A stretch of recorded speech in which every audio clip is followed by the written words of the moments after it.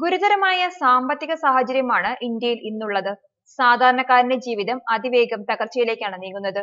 രൂപയുടെ മൂല്യം താഴ്ന്നതും petrol diesel വില നാൾക്കുനാൾ കുതിച്ചുയരുന്നതും ജനങ്ങളെ കുറച്ചൊന്നുമല്ല ബുദ്ധിമുട്ടിലാക്കുന്നത്.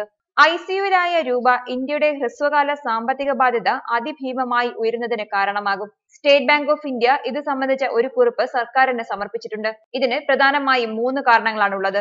രൂപയുടെ പ്രതിസന്ധി ഏറ്റവും രൂക്ഷമായി ബാധിക്കുന്നത് ക്രൂഡ് ഓയിലിന്റെ ഇറക്കുമതിയെയാണ്. ഡോളർ 73 രൂപയിൽ സ്ഥിരത പുലർത്തുകയും ക്രൂഡ് വില ബാരലിന് ശരാശരി $76 ആവുകയും ചെയ്താൽ ഈ ഇനത്തിൽ ഇന്ത്യക്ക് വരുന്ന അധിക ബാധ്യത 45,700 കോടി രൂപയാണ്.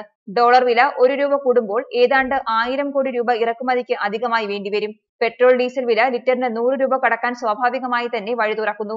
വിദേശത്ത് നടത്ത കടബാധ്യത കൊടുത്തു തീർക്കാൻ കണക്ക് കൂട്ടിയതിലും അധികമായി 68,500 കോടി രൂപ വേണ്ടിവരും.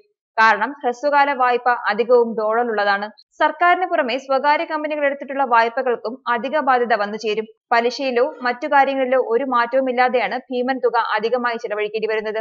2017 എടുത്ത ഹ്രസ്വകാല വായ്പ 65 രൂപ ഡോളറിന് കണക്കാക്കുമ്പോൾ തിരിച്ചടക്കേണ്ടത് 7,10,000 കോടി രൂപയാണ്. എന്നാൽ ഡോളർ വില 71 ആകുമ്പോൾ ഇത് 7,80,000 കോടിയാകുന്നു. അതായത് രൂപ തകരുന്നത് കൊണ്ട് മാത്രം വരുന്ന അധിക ബാധ്യത ഏകദേശം 70,000 കോടി രൂപയാണ്. മറ്റൊരു വലിയ ഭീഷണി കറന്റ് അക്കൗണ്ട് ഡെഫിസിറ്റ് കൂടുന്നു എന്നുള്ളതാണ്. ഇതും സാമ്പത്തിക സ്ഥിതിയെ അതീവ ഗുരുതരമായി ബാധിക്കും. ധനമന്ത്രി അരുൺ ജെയ്റ്റ്ലി പറയുന്നത് ഒരു കുഴപ്പവുമില്ല, ഇന്ത്യ കുതിക്കുകയാണ് എന്നാണ്.